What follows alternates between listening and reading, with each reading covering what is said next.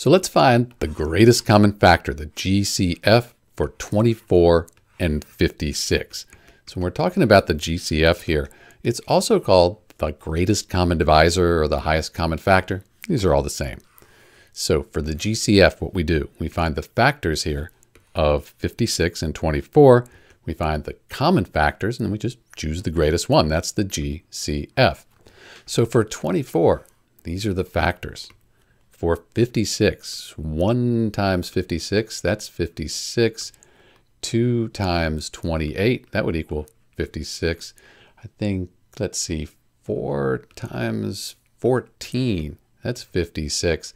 And then 7 times 8, that's the one that we're probably familiar with. 7 times 8 is 56. So we have these factors here.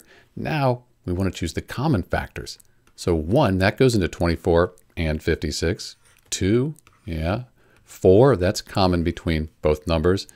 What else do we have? It looks like the greatest common factor is 8. So in answer to our question, the GCF for 24 and 56, that's 8. There are other ways you can do this, like prime factorization, but for these numbers, this seems to work pretty well. This is Dr. B. Thanks for watching.